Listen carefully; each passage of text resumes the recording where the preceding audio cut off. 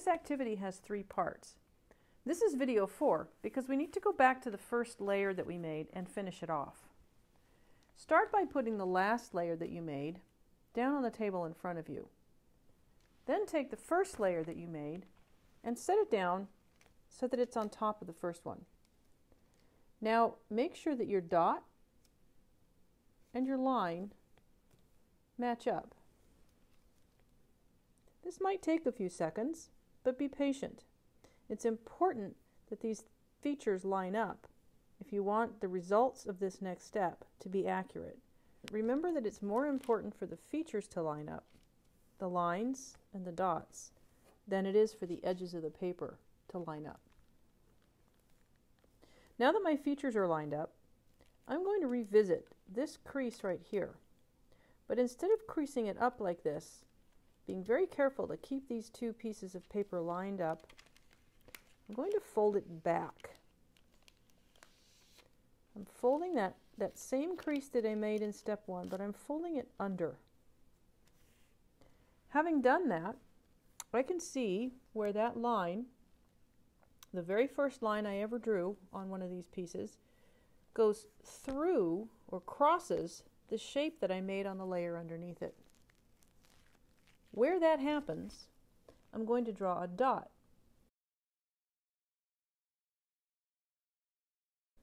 of this top layer of patty paper. With those 2 dots in place, I can safely take away the bottom layer and set it aside for now. And then I can also unfold this layer.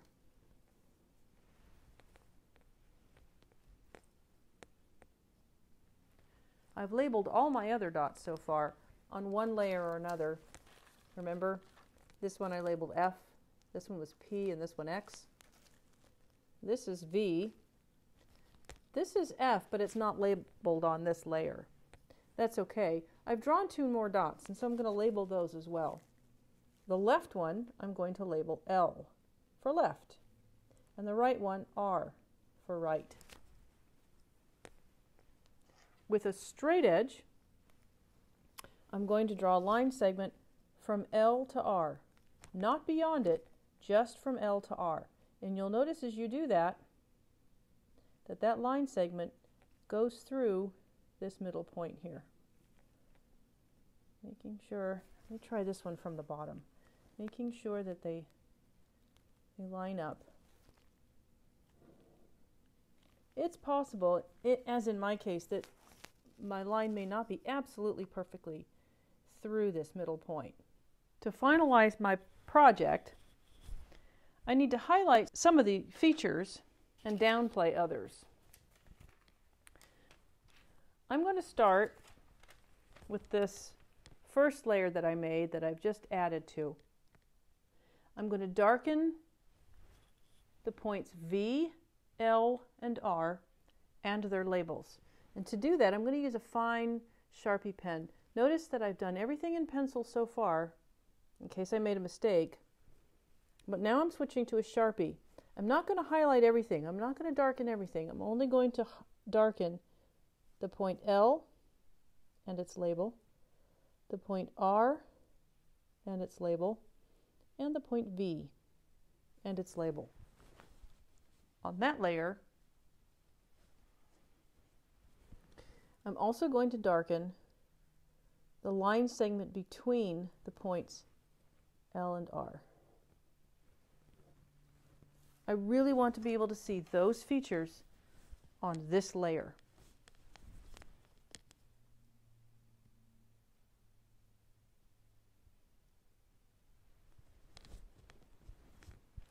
On the second layer,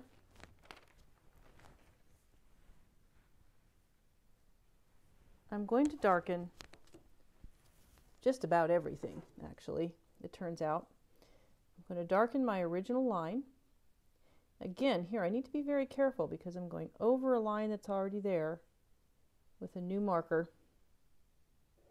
So I should use a straight edge, and I should take my time making sure that things line up before I draw with a permanent marker. I'm also going to darken the points F, P, and X and their labels.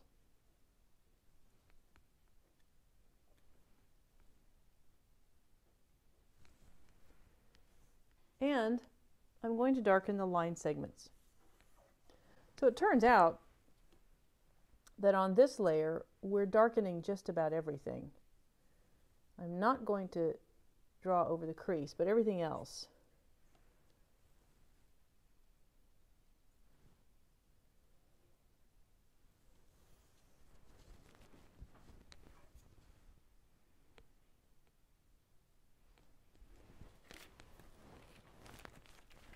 On this layer, I'm going to darken the shape that I drew, that I've already gone over with a pencil. You can see I've already made a little mistake there. That's okay. But do be careful and take your time. If you make a big mistake, chances are you're going to want to redo the whole layer. And that's a little bit time consuming. Now that's not perfect, but it's close enough. I haven't darkened anything except the shape itself on this layer. Now I'm going back to the layer that has V, L, and R on it, and I'm actually going to tape those down. I've got some tape here. I'm going to tape this to the page, and it's like I've got some marks underneath it there that are showing through. I'll be giving you some paper to use for this, so start with a clean sheet of paper underneath. Tape it down, top and bottom. Now I'm going to add the FPX layer, but before I tape it down, I'm going to cut a small strip of paper off the top edge. It doesn't have to be very much, and it doesn't have to be absolutely perfect. I'll explain why we're doing this in just a minute. Cut that edge off. Then line up your point F and the line across the bottom. Make sure those are very carefully lined up. And then tape this layer down, but only on the bottom. Only on the bottom edge. Make sure everything's lined up. Tape down the bottom edge. Okay, I'm not going to tape it up here. I want to be able to lift it. Finally, take your third layer, your actual shape, and cut a small strip from the bottom. It's okay if you actually cut the line off here if you want to. I'm going to leave mine on because I know it's a good guide for lining things up with the layers underneath it. Cut a strip of paper off the bottom. This time, we're going to tape this one down only on the top edge. So once again, I'm going to line my middle point up, line my line up with the layers underneath, and then I'm going to tape it down at the top. Now I can see not only the shape that I've drawn, but the features underneath. Why did I cut the strips off the top and the bottom?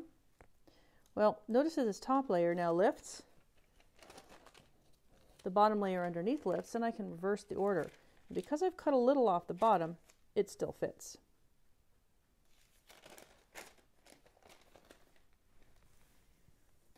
This page, in this order, is how you want to present this shape in your portfolio. At the top of the page, write the parabola. And underneath that, write your name.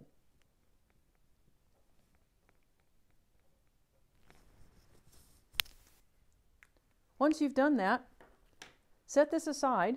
You'll be adding it to your portfolio, your Conics portfolio, at the end of the quarter.